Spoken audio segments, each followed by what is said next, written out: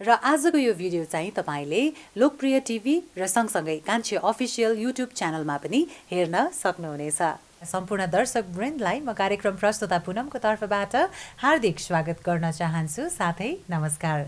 आदरणीय दर्शक वृन्द, कार्यक्रम मार्फत हामी विभिन्न व्यक्तित्वहरूसँगको कुराकानी प्रस्तुत गर्दै आइरहेको छौँ भने आज त्यस्तै व्यक्तित्व हामीसँग हुनुहुन्छ जसलाई तपाईले साह्रै नै रुचाउनु भएको छ, साह्रै नै माया गर्नुभएको छ। सारा विश्वभरि नै छरिएर रहनुभएका सम्पूर्ण हाम्रा नेपाली दाजुभाइ दिदीबहिनी सम्पूर्ण दर्शक वृन्दहरूले अति नै रुचाउनु भएको टेलिसिरियल कान्छी र भुन्टीका आदरणीय कलाकार सागर सरज्यू र सँगसँगै कान्छी र भुन्टी टेलिसिरियलका डाइरेक्टर, स्क्रिप्ट राइटर र सँगसँगै कलाकार आशा खड्काज्यू हामीसँग हुनुहुन्छ र उहाँहरूसँगको कुराकानी पनि प्रस्तुत गर्न गइरहेको छौँ। सँगसँगै एउटा गुड न्युज पनि यहाँहरू समक्ष, एउटा खुसीको खबर हामी राख्न गइरहेको छौँ। तपाईँले धेरै नै रुचाउनु भएको जोडी सागरज्यू र आशा खड्काज्यूको रिलवाला जोडी, जुन कान्छी को जोडी र सँगसँगै सागर सरको जोडी रहेको छ। यो रिलवाला जोडी चाहिँ साँच्चीकै जोडी भए पनि हुने थियो नि भन्ने तपाईँको एउटा जुन रिक्वेस्ट थियो र जुन एउटा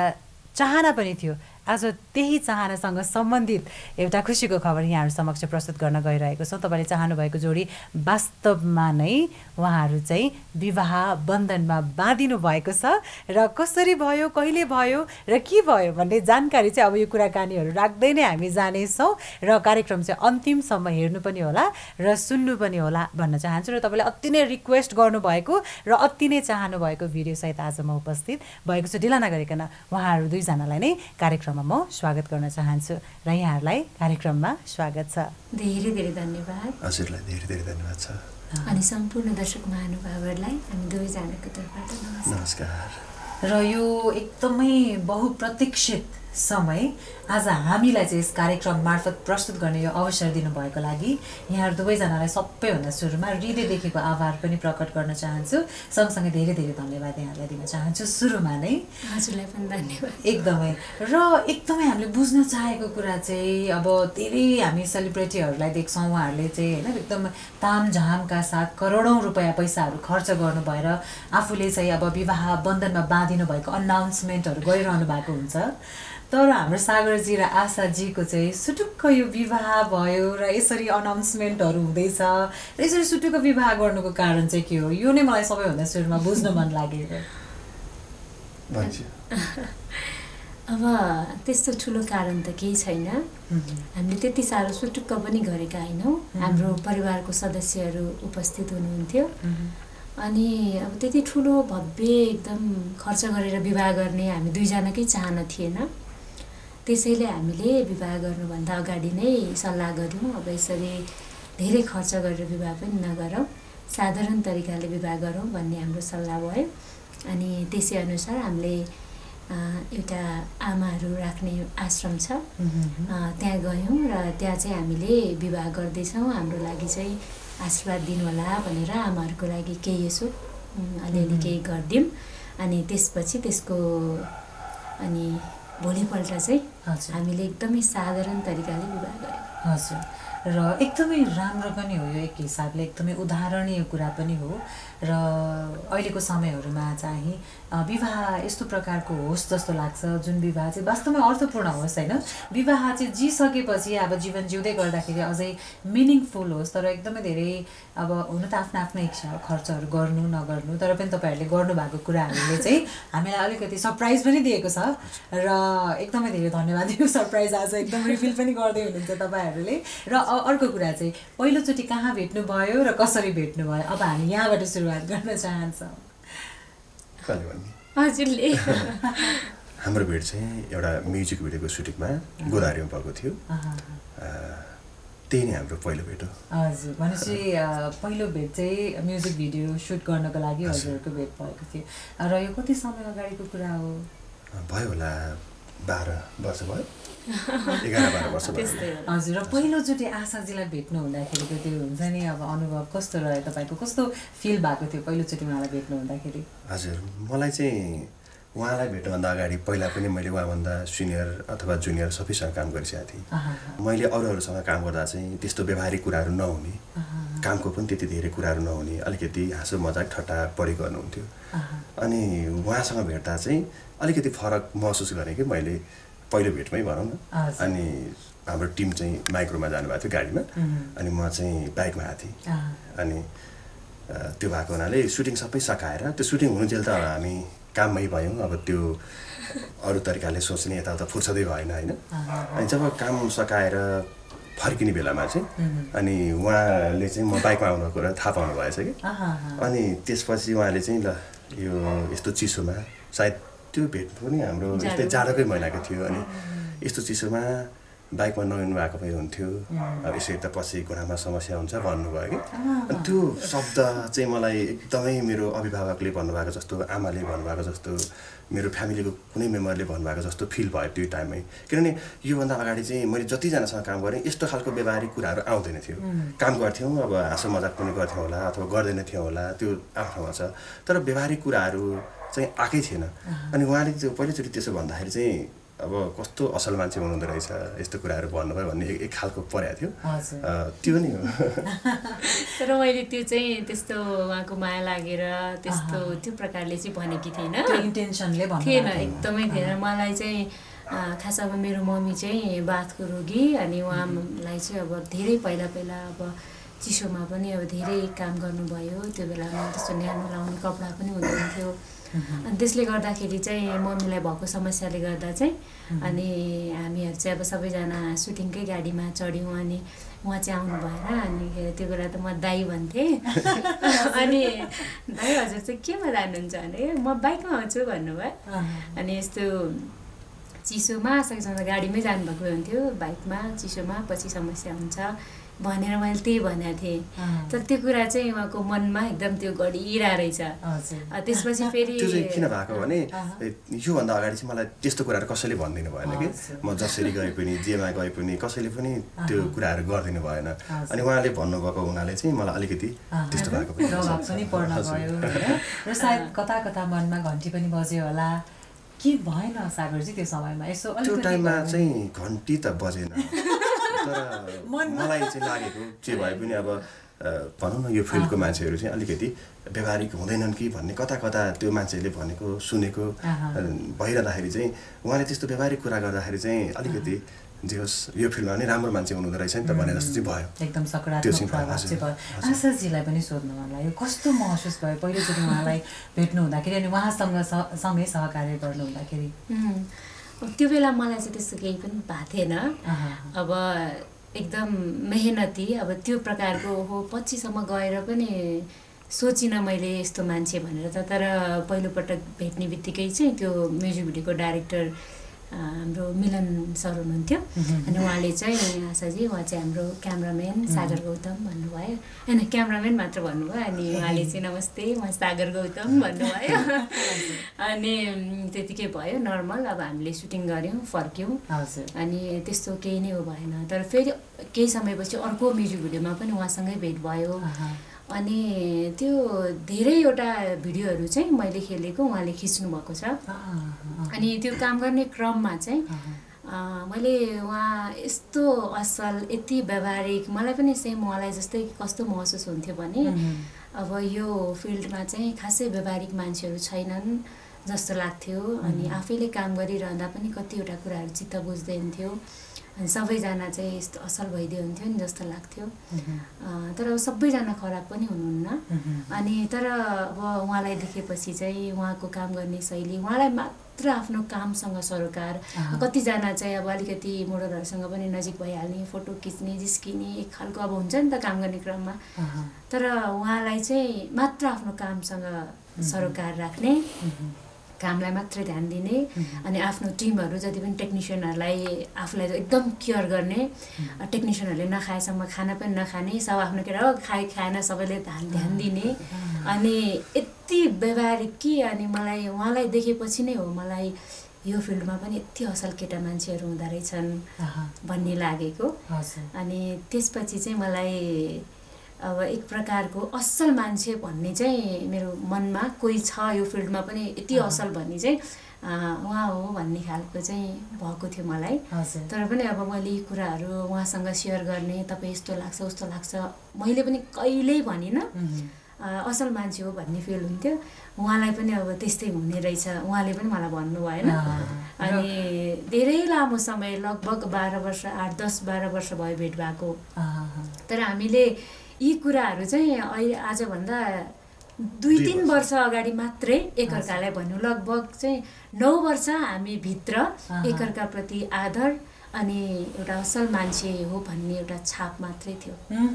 र त्यो कुन मोमेन्टमा चाहिँ कुन समयमा आएर चाहिँ तपाईँहरूले होइन अब चाहिँ भन्नु नै पर्छ होला, अथवा मेरो हृदयमा चाहिँ होइन उहाँप्रति चाहिँ यो भावना चाहिँ सायद यो अलिकति फरक प्रकारको भावना छ, मैले व्यक्त गर्नुपर्छ होला, कुन समयमा आएर चाहिँ तपाईँ दुवैजनालाई त्यो महसुस भयो? अब लामो समय त एकअर्कासँग सहकार्य गर्नुभयो, एकदमै आफ्नो दायरामा रहेर इमान्दारिताका साथ होइन, तर त्यो समय चाहिँ कुन समय थियो जुन समयमा एकअर्काप्रतिको भावनालाई व्यक्त गर्ने समय आयो? त्यो चाहिँ एउटा हाम्रो रिसनीमा भन्ने सिरियलमा हो। तर त्योभन्दा अगाडि पनि एउटा महत्त्वपूर्ण समय थियो हाम्रो लागि। त्यो चाहिँ हाम्रो कोहिनूर रिसोर्टमा हाम्रो सुटिङ भएको थियो। अनि त्यो टाइममा चाहिँ उहाँले आफ्नो मेकअप गर्नुभयो, ड्रेस लाउनु भयो, अनि मलाई एउटा फोटो लिउँ न भन्नुभयो कि। अनि मैले त्योभन्दा अगाडि चाहिँ कोहीसँग पनि त्यसरी सेल्फी खिचेको थिइनँ, कुनै केटीसँग पनि खिचेको थिएन सेल्फी चाहिँ थिएन।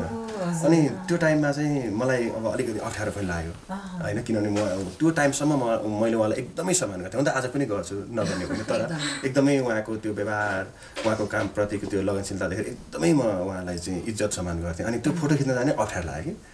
हामी त्यो हुँदासम्म हाम्रो भेट भएको 9 वर्ष 10 वर्ष भइसकेको थियो होला। अनि त्यति भएर पनि अप्ठ्यारो लाग्यो। अनि उहाँले आउनु न आउनु भन्नुभयो, अनि खिच्यो। अनि खिचिसकेपछि त्यतिखेर त अब खिच्यो, केही पनि भएन। अनि बेलुका उहाँले मलाई पठाइदिनु भएछ म्यासेन्जरमा। अनि पठाइसक्नु भएपछि चाहिँ अलिकति मनमा कुरा खेल्न थाल्यो। त्यसपछि मैले एकदमै पहिलोचोटि कोहीसँग सेल्फी खिचेँ, एकजना छोरी मान्छेसँग। त्योभन्दा अगाडि कोहीसँग पनि खिचेको थिएन। अनि त्यतिखेरदेखि नै अलिकति हुन्छ नि, अलिक कस्तो अलिकति भयो। अनि त्यो बेला रिप्लाई चाहिँ मैले अब दिउँसो फोटो खिचेँ, सबै अब ग्रुपमा सबैसँग फोटो खिच्यो। अनि उहाँले चाहिँ कोही पनि केटीसँग सेल्फी नखिच्ने, अनि ग्रुपमा फोटो खिच्ने होइन। तर अब एउटा मोडलसँग मात्र यस्तो टाइपको यस्तो सेल्फीहरू कहिल्यै पनि नखिच्ने। अनि त्यसपछि अनि मैले एउटा फोटो खिचौँ न भन्नु भनेको, अनि यस्तो खिच्नु हो, त्यो अहिले पनि छ होइन। अनि मैले त्यो बेलुका पठाइदिएँ। अनि उहाँले रिप्लाईमा चाहिँ ला म बेहोस भयो भन्ने गर्नु सक्यो। त्यसपछि केही छैन के, अब म पनि बेहोसै भएँ। त्यसपछि अब म बोल्ने कुरा भएन, त्यत्तिकै सक्यो होइन। तर त्यो समयमा उहाँले एउटा कुरा भन्नुभएको थियो, त्यो चाहिँ आजभन्दा लगभग 2.5 वर्ष अगाडि हो, 2-2.5 वर्ष अगाडि हो। अनि त्यो टाइममा चाहिँ त्यहाँ अब मेरै त्यहाँ अरूहरूले पनि अब मेरो तारिफ गरिराख्नु भएको थियो। अनि त्यो क्रममा चाहिँ हो उहाँ जस्तो मान्छेलाई पाउने मान्छे त कस्तो भाग्यमानी हुन्छ होला, यो फिल्डमा लाए पनि यस्तो हुनुहुन्छ भनेर उहाँले कुरा गर्नुभएको थियो। अनि मलाई चाहिँ वास्तवमा कस्तो एउटा जीवनसाथीमा हुनुपर्ने गुण चाहिँ मैले उहाँमा देखिरहेको थिएँ। अनि त्यो भनिराख्दाखेरि पनि मैले त्यो कुरा पछि म ड्रेस चेन्ज गर्न गएँ। अनि त्यहाँनिर ऐना थियो मेरो अगाडि, त्यहाँ हेरेँ। अनि उहाँले भनेको ती कुराहरू सम्झेँ होइन। अनि कस्तो त्यस्तो भन्नुभयो मलाई, को होला त त्यो मान्छे चाहिँ उहाँ नै भइदियो हुन्थ्यो नि भनेर मलाई त्यो प्रकारको लाग्यो। अनि पछि हामी रिसानी माफ भन्ने सिरियलमा काम गर्दाखेरि पनि मेरो आदरणीय दाइ प्रकाश सुवेदी अनि दाइले चाहिँ जहिले पनि उहाँको तारिफ गर्नुहुन्थ्यो। खाना खाने बेलामा पनि कहिल्यै उहाँले कम्प्लेन नगर्ने, जति नमिठो होस्, मिठो होस्, चर्को होस्, अलिनो होस्, अब कसैले नमिठो कति हुन्छ त यस्तो यस्तो भन्ने छोड्ने, जस्तो भए पनि गुनासो नगरी खाने यति ज्ञानी बच्चा जस्तो। अनि दाइले चाहिँ जहिले पनि हेर्न आशा कस्तो ज्ञानी, यस्तो मान्छेलाई जोइ बनाउनु पाए कस्तो हुन्थ्यो भनेर त्यसरी उहाँको तारिफ गर्नुहुन्थ्यो होइन। त्यही क्रममा अब आशा र सागर भाइको बिहे गराइदिनुपर्छ भन्ने खालको होइन त्यहाँ हल्ला हुन थाल्यो। अनि त्यो भइसकेपछि झन् हामीलाई चाहिँ एकअर्काप्रति अलिकति अनि बल्ल हामीले चासो देखाउन थाल्यौँ, के हो त साँच्चै भन्ने खालको होइन। अनि अब अगाडिदेखि नै आफूलाई एउटा असल लागिराखेको मान्छे, मैले त अब बयान गर्नै सक्दिनँ म उहाँको, त्यति त्यो लेभलको एउटा असल मान्छे। कसैले पनि सायद 10 वर्षसम्म आफूले बिहे गर्ने मान्छेलाई एउटा अर्को मान्छे भनेर चिन्ने मौका पाउँदैन होला, सायदै गाह्रै हुन्छ होला। तर म आफूलाई यस्तो भाग्यमानी ठान्छु, मैले उहाँलाई 10 वर्षसम्म चाहिँ मात्र चिन्ने मौका पाएँ।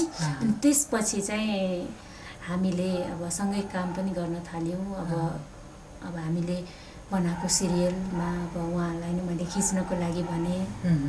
अनि जब सँगै काम गर्न थालिसकेपछि चाहिँ अनि मेरो मम्मीले पनि अब उहाँलाई देख्नु भएको थियो कहिलेकाहीँ, अनि एकदमै असल मान्ने। अनि त्यस्तै भएर आज हामी यहाँसम्म हुनुहुन्छ। आज फाइनली हामीले यो कुराहरूलाई चाहिँ प्रस्तुत गर्ने मौका पाएको छौँ। र आशाजीले भन्दै गर्नु हुँदाखेरि मलाई अलिकति मनमा लाग्यो, उहाँमा चाहिँ मैले एउटा होइन असल जीवनसाथीमा हुने गुणहरू देखेँ भनेर भन्नुभयो।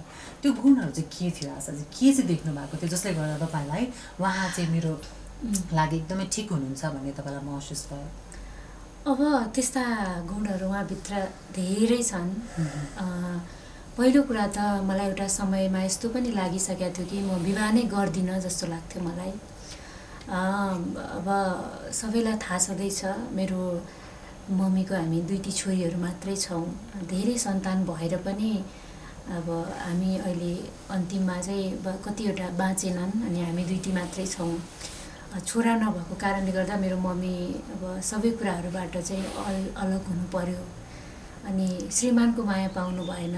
अब बच्चाहरू गुमाउँदाखेरिको एउटा आमालाई कति पीडा हुन्छ होला।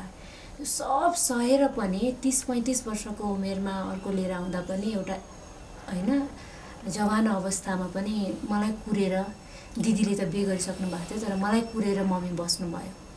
अनि अब मैले पनि मम्मीलाई नहेरिकन विवाह अब एउटा नसोचिकन जो पाएँ त्यहीसँग मैले विवाह गरेँ भने एक दिन म मम्मीबाट अलग हुनुपर्छ कि भन्ने ठुलो डर थियो।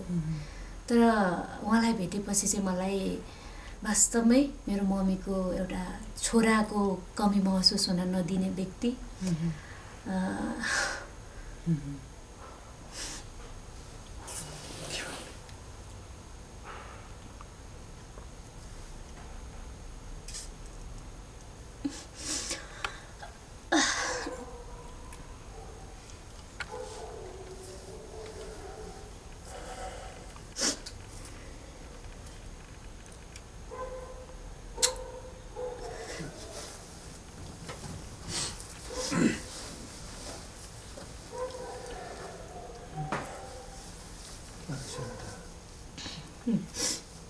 त्यही हो।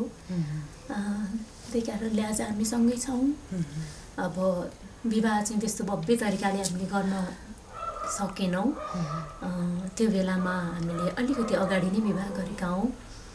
धेरै दर्शक महानुभावहरूले चाहिँ यो जोडीलाई रियल जोडीको रूपमा देख्न पाए हुन्थ्यो भनेर भनिराख्नु भएको थियो। हामीले जब सिरियलमा खेल्न थाल्यौँ त्यसपछि झन् मलाई धेरै खुसी लाग्यो। दर्शक महानुभावहरूले पनि रुचाइदिनु भयो। मेरो मम्मीले मन पराउनु भएको मान्छे, अब मलाई मन परेको मान्छे, मलाई माया गर्नुहुने मेरो दर्शक महानुभावहरूलाई पनि मन पर्दाखेरि मलाई अर्को ठुलो खुसी थपिएको जस्तो लाग्यो। र आज हामी दुईजना एक भएका छौँ। मलाई विश्वास छ जतिजनाले आज यो इन्टरभ्यू हेरिराख्नु भएको छ हामी दुईजना एक भएको खबरले हजुरलाई धेरै खुसी मिल्नेछ। हामीलाई हजुर जहाँ हुनुहुन्छ त्यहाँबाट एकदमै धेरै आशीर्वाद दिनुहोला। हाम्रो काममा सधैँ यसै गरी हजुरले साथ दिनुहोला भन्न चाहन्छु। एकदमै आशाजी, र हजुरलाई यसरी इमोसनल बनाउने मेरो इन्टेन्सन अवश्य पनि थिएन। र अवश्य पनि तपाईँले आफ्नो हृदयदेखि जुन कुरालाई महसुस गरिरहनु भएको छ आज तपाईँले त्यो कुराहरूलाई पाइ पनि रहनु भएको छ है आफ्नो जीवनमा। र एउटा आमाले छोरा पाउनु होइन, ज्वाइँको रूपमा एउटा छोरा पाउनु भनेको एकदमै ठुलो ब्लेसिङ हो माथिबाटको। र त्यो कुरा चाहिँ आज हजुरहरू दुईजनालाई देख्दाखेरि म आफैले पनि एकदमै फिल गरिरहेको छु। र अझै धेरै ईश्वरको आशीर्वाद चाहिँ हजुरको वैवाहिक जीवनमा होस् भन्ने प्रार्थना हाम्रो तर्फबाट यहाँहरूको लागि निरन्तर नै छ। र माहौललाई अझै अलिकति रमाइलो बनाउनको लागि सागरजी, हाम्रो आशाजीको एकदमै तपाईँलाई मनपर्ने गुणहरू चाहिँ के हो जसले गर्दा तपाईँलाई एकदमै उहाँप्रति हुन्छ नि उहाँसँगै मैले विवाह गर्नुपर्छ भन्ने त्यो एउटा तपाईँलाई निर्णय लिनको लागि चाहिँ सहज भयो? त्यो चाहिँ उहाँको एकदम व्यवहार नै हो होइन। किनभने एउटा छोरी मान्छेमा हुनुपर्ने असल छोरी मान्छेमा हुनुपर्ने, असल श्रीमतीमा हुनुपर्ने जति पनि व्यवहारहरू हुन्छन् त्यो सबै उहाँमा छ। त्यो कुराले नै मलाई प्रभावित पारेको हो र एकदम त्यही नै हो, व्यवहार नै हो। र पहिलोचोटि आशाजी हजुरले मम्मीलाई सागरजीको विषयमा बताउनु हुँदाखेरि उहाँले कस्तो रेस्पोन्सहरू दिनुभयो, कसरी प्रतिक्रियाहरू गर्नुभयो? हजुरले भन्नु त भयो होला अवश्य पनि, एउटा मोमेन्ट आइसकेपछि उहाँको विषयमा कसरी भन्नुभयो मम्मीलाई? अब मैले चाहिँ खास मम्मीले मलाई विवाहको लागि चाहिँ कहिले पनि जबरजस्ती चाहिँ गर्नु भएन, तर भित्रबाट चाहिँ मम्मीको चाहना एउटा असल व्यक्तिसँग छोरीको विवाह भइदिएदेखि हुन्थ्यो। अब मेरो सास सन्जेल त तिमी मलाई हेरेर बस्यौ अनि मेरो सिकापछि तिमी के गर्छौ छोरी, बिहे गर्नुपर्छ भनेर मलाई भन्नुहुन्थ्यो। तर मैले अहिले होइन मम्मी, एउटा सही समय आउला नि त भन्दाखेरि मलाई जबरजस्ती कहिले गर्नु भएन। तर जब हामी सँगै काम गर्न थाल्यौँ, उहाँलाई मम्मीले देख्नुभयो, कामको क्रममा उहाँ हाम्रोमा आइरहँदाखेरि मम्मीलाई चाहिँ एकदमै असल लागेछ। अनि कस्तो राम्रो मान्छे, कस्तो असल मान्छे, तिमीहरूको सँगै छ काम पनि भन्ने खालको अलिकति विवाह गर्दै हुन्थ्यो नि जस्तो खालको कुरा पनि आयो। अनि त्यसपछि खास मेरो चाहना चाहिँ उहाँको लागि म पर्फेक्ट मान्छे होइन कि जस्तो मलाई लाग्थ्यो। उहाँले मलाई मन पराएको कुरा मैले थाहा पाइसकेपछि पनि उहाँले मलाई अब हाम्रो यसो म्यासेन्जरमा कुरा हुँदै गर्दा अनि एकदमै कस्तो माया लाग्दो लेखेर पठाउनु भएको थियो। उस्तै मान्छे भइदिएको भएदेखि मलाई घुमाउन खोज्थे होलान् होइन, मसँग केही समय बिताउन खोज्थे होलान्। तर अब के भन्नु, आफ्नो श्रीमानको तारिफ गरेर म थाक्दिनँ। उहाँले मलाई लेखेर के पेपरमा लेख्नु भएछ अनि मलाई पनि हजुर असल लाग्छ, मेरो पनि जीवनमा साथ दिने मान्छे कोही छैन, म पनि एक्लै सङ्घर्ष गरेर यहाँसम्म आएको मान्छे हो, के मलाई साथ दिन सक्नुहुन्छ भनेर एउटा पेपरमा लेखेर फोटो खिचेर अनि सेन्ड गर्नुभएको थियो। अनि मैले त्यो हेरिसकेपछि चाहिँ मलाई एकदम रुन मन लाग्यो। अनि कस्तो आफ्नो मनमा बसेको एउटा व्यक्ति, आफूले एकदमै असल मानेको व्यक्तिबाट त्यो खालको कुरा आइरहँदाखेरि साह्रै खुसीको आँसु झऱ्यो। र मलाई चाहिँ लाग्थ्यो म उहाँको लागि योग्य चाहिँ छैन होला, उहाँ यस्तो असल हुनुहुन्छ, यति ज्ञानी हुनुहुन्छ, उहाँको लागि त उहाँभन्दा पनि अझ एउटा राम्रो मान्छे चाहिँ हुनुपर्छ जस्तो लाग्थ्यो मलाई। र उहाँले बिहेको लागि कुरा गर्दाखेरि पनि मैले हस् भन्न सकिनँ होइन। र एकदमै रमाइलो कुराकानीहरू भइरहेको छ र यहाँहरूको कुराहरू सुन्दै गर्दाखेरि एकदमै चलचित्रका पात्रहरू चाहिँ वास्तविक रूपमा उपस्थित हुनु भएर आफ्नो कुराहरू राखिरहनु भएको जस्तो मलाई यस्तो अनुभव भइरहेको छ भने एकदमै रमाइलो पनि महसुस भइरहेको छ। हाम्रो दर्शक वृन्दहरूले पनि त्यही कुराहरूलाई महसुस गरिरहनु भएको छ यो समयमा। र अघि आशाजीले भन्दै हुनुहुन्थ्यो होइन, हाम्रो सागरजीले चाहिँ अब प्रेम प्रस्ताव नै भनौँ लेखेर फोटो खिचेर पनि पठाउनु भएको थियो र पछि आशाजीले एक्सेप्ट नगर्नु भएको कुराहरू पनि गर्दै हुनुहुन्थ्यो। त्यो समयमा कस्तो महसुस भयो सागरजी तपाईँलाई? हजुर, त्यो चाहिँ मैले प्रेम प्रस्ताव भन्दा पनि प्रेम सँगसँगै विवाहको प्रस्ताव राखेको थिएँ होइन, किनभने हामी सधैँभरि सँगै हुन सक्छौँ होला त टाइपको त्यस्तै के थियो। अनि प्रेम त अब थिँदै थियो होइन, विवाहको प्रस्ताव हो। अनि उहाँले नस्वीकार्नु भएको त होइन, तर होल्ड भएको जस्तो महसुस भएको थियो मलाई। उहाँले रिप्लाई नै गर्नु भएन। अनि जहाँसम्म लाग्छ मैले त्यतिखेर के सोचेँ भन्दा पक्कै पनि उहाँले केही सोचेर मलाई भन्नुहुन्छ होला। पक्कै पनि उहाँ चाहिँ अहिले एउटा कुरा भन्ने पछि अर्कै गर्ने टाइपको मान्छे होइन।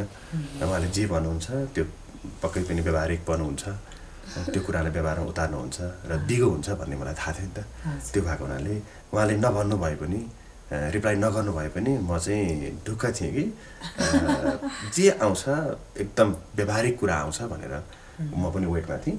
अनि उहाँले त्यो टाइममा चाहिँ गर्नु भएन। त्यस्तो धेरै दुःख पनि लागेन, किनभने यति असल मान्छे जसरी भए पनि खुसी हुनुपर्छ होइन। यतिको असल मान्छे यो फिल्डमा हुनुहुन्छ, म सँगै काम गर्न पाएको छु, विवाह गर्नै पर्छ भन्ने पनि होइन। तर म जस्तो मान्छेलाई साथ दिनुभयो भने म त त्यसै खुसी भइहालेँ भन्ने तरिकाले मैले उहाँलाई त्यो प्रस्ताव राखेको थिएँ। हजुर, र सकारात्मक रूपमा नै उहाँको प्रतिक्रियालाई चाहिँ सागरजीले लिनुभयो। हजुर, र पछि कति समयपछि जवाफ आयो अनि कसरी कुराहरू अगाडि बढ्यो कि आएन कि यत्तिकै कुरा अगाडि बढ्यो कि के भयो त्यसपछि? खास चाहिँ जवाफ त्यसको एकदम राइट एन्सर चाहिँ आउँदै आएन मबाट। त्यसपछि पनि हामी वास्तै नगर्ने नबोल्ने भन्ने थिएन। उहाँले एकदम आदरपूर्वक त्यसरी पठाउनु भएको थियो। उहाँले भेटेर पनि मलाई भन्नुभयो होइन, भेट्दा मात्र सुटिङको क्रममा भेट हुन्थ्यो, त्यसरी म्यासेज गर्नुभयो। त्यसपछि मैले केही भन्न पनि सकिनँ अनि त्यत्तिकै रह्यो त्यो कुरा। तर पछि हामी एकअर्कालाई अलि बढी ख्याल गर्न थाल्यौँ, कहाँ हुनुहुन्छ, कस्तो हुनुहुन्छ, यताउता म्यासेजमा कुरा भइरहेको थियो।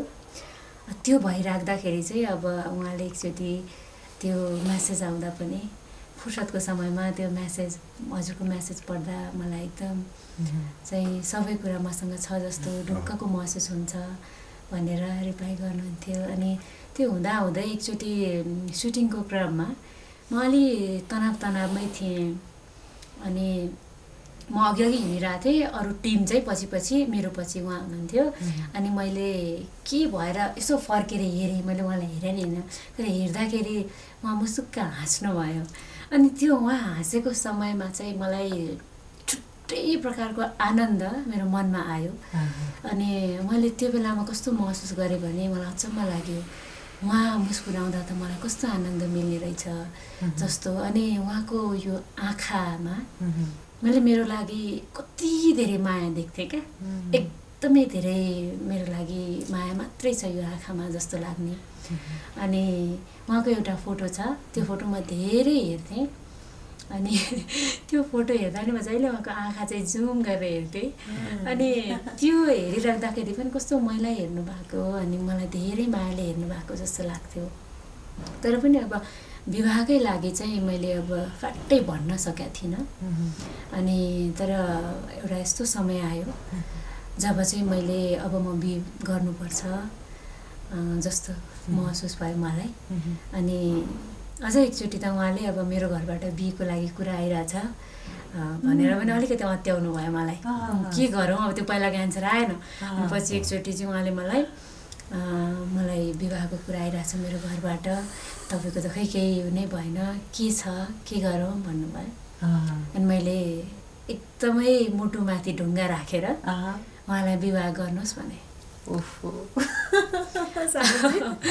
अनि किनकि मैले भने नि अघि नै उहाँ यति राम्रो मान्छे हुनुहुन्थ्यो कि म नै उहाँको लागि सुहाउँदिनँ कि अझै राम्रो मान्छे चाहिँ उहाँको लाइफमा आउँछ कि जस्तो मलाई लाग्थ्यो। त्यसैले हो। अनि उहाँ अलि मसँग रिसाएर अलि भावुक हुँदै घर फर्किनु भएको थियो।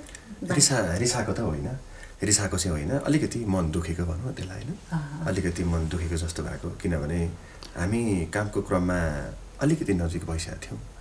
अनि उहाँको स्वभावहरू धेरै मलाई मनपर्ने, अनि जहाँसम्म लाग्छ मेरो स्वभावहरू पनि उहाँलाई धेरै मनपर्ने जस्तो भइसकेको थियो नि त। त्यो कुरा एकअर्कालाई व्यक्त नगरे पनि हाम्रो त्यो व्यवहारले, हाम्रो आँखाले त्यो कुरा भनिरहेको थियो।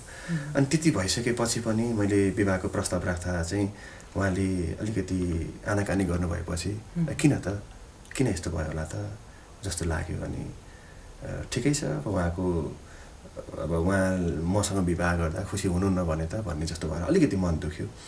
अनि त्यसपछि हामी छुट्यौँ। अनि म घरमा आएँ। अनि घरमा आइसकेपछि फेरि फोन गरेँ। त्यसपछि मैले होइन फोन गरेँ। अनि फोन गरेर अब के गर्ने त, ल हामी एकअर्कामा विवाह गरेनौँ त, ल अब के हुन्छ त भन्ने पोइन्टमा जाँदाखेरि चाहिँ दुइटैको छैन कि, केही पनि छैन, मेरो पनि केही छैन, सायद उहाँको पनि केही थिएन होला। अनि त्यो भएको हुनाले अब हामी जोडिनु पर्छ भनेर अलिकति बढी मैले नै कर गरेर अनि हाम्रो विवाह भएको हो। अहिले यो ठाउँसम्म हामी छौँ। हजुर, भनेपछि फोन कल पछि चाहिँ बल्ल एकले अर्कालाई ल हुन्छ अब चाहिँ हामीले सम्बन्धलाई अगाडि बढाउनुपर्छ। जब उहाँ जानुभयो अनि त्यसपछि मलाई महसुस भयो कि अब चाहिँ सबै कुरा सकियो जस्तो। अब केही नभए पनि दुईजना यसो कामको क्रममा बोलिरहँदा कहिलेकाहीँ हाई हेलो गर्दा पनि एक खालको कुरा भइरहेछ जस्तो महसुस हुन्थ्यो भने अब मैले विवाह गर्नुहोस् भने उहाँ अलिकति भावुक भएर जानुभयो। त्यसपछि उहाँ भक्तपुर पुग्नु पर्थ्यो।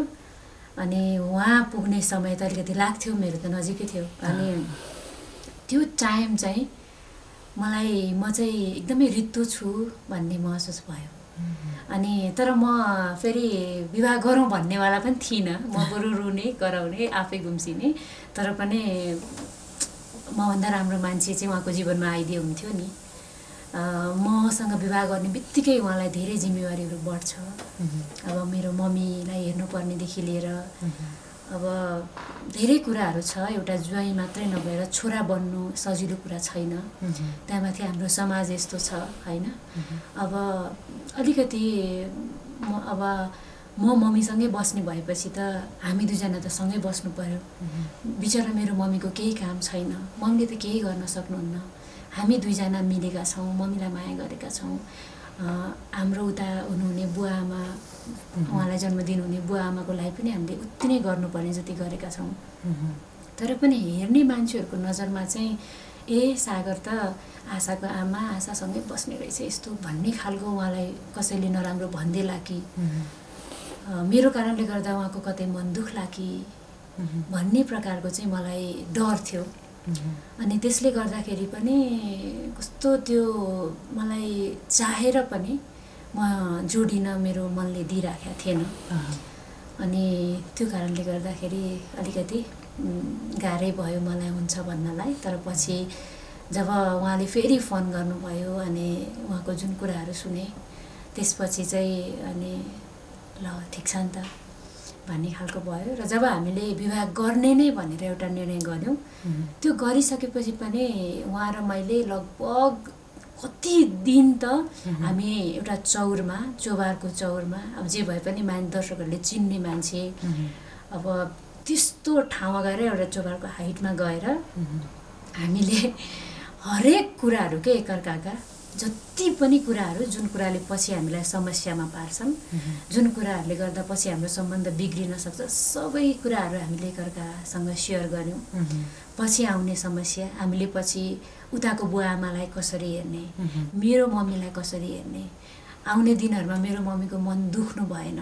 मेरो मम्मीलाई कहिले पनि छोरा नभएको कारणले गर्दा, आज मैले छोरा पाउन नसकेको कारणले गर्दा, मेरा छोराहरू नबाँचेको कारणले गर्दा चाहिँ आज मैले ज्वाइँबाट यस्तो सुन्नु पर्यो, छोरीको यस्तो व्यवहार झेल्नु पर्यो भनेर कहिले मेरो मम्मीलाई त्यो महसुस हुनु भएन। र उहाँको आमा बुवालाई पनि कहिले पनि छोरा चाहिँ अब उता अब यस्तो खालको अब छोरै नभएको चाहिँ हैन, दाजुभाइ नभएको एउटी बुहारी भित्राउँदा चाहिँ मेरो छोरा चाहिँ यसरी बस्नु पर्यो, यसरी चाहिँ अब बुहारीको आमासँग मिलेर बस्नु पर्यो भन्ने खालको महसुस उहाँहरूलाई पनि नहोस्।